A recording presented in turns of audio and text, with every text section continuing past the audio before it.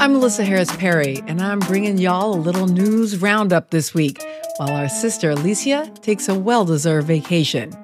So here it is, our weekly roundup of all things we just ain't gonna do. Now, it has been a hard week.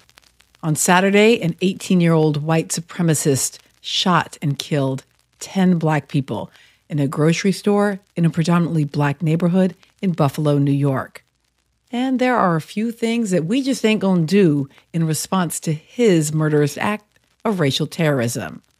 Number one, we ain't gonna let our sister Alicia Garza be lied on, cheated, talked about, or mistreated.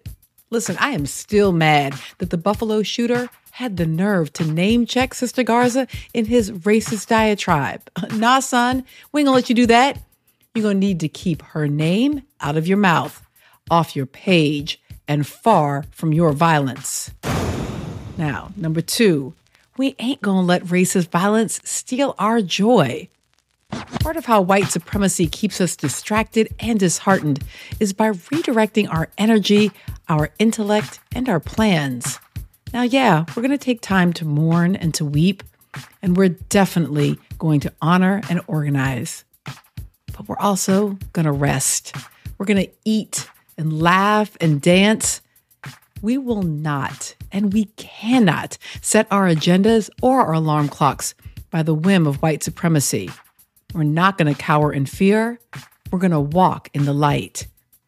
And finally, the last thing we ain't going to do, we ain't going to accept this madness as normal, because it's not.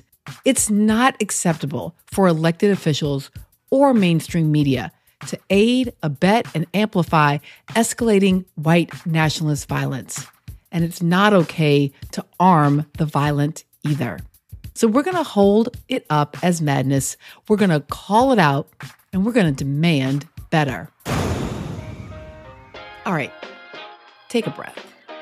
Because as hard as this week has been, there's always some good stuff. There's always a few things that we actually want more of. And the number one thing I want more of this week is more Black folk graduating from college. I mean, seriously, the best thing about social media in May are the endless photos, videos, and reels of beautiful, brilliant Black people pomping and circumstancing as they announce their hard-earned academic and scholarly accomplishments to the world. Whether it's a PWI, an HBCU, whether it's med school, law school, or just finishing up high school, we see you, graduates. And yes, please, give us more of that. And number two, we're just going to go ahead right now, stand up. Go ahead, stand up. And let's give a standing ovation to learning that ABC has renewed Abbott Elementary.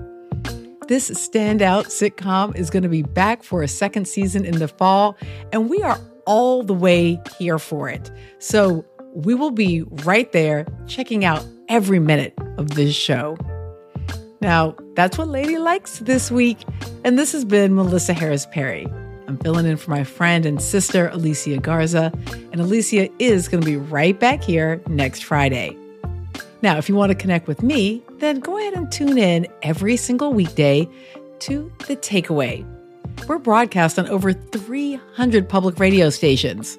Or you can subscribe to us as a podcast. Or head on over to thetakeaway.org. Have a great week. Keep your joy up and post those graduation photos.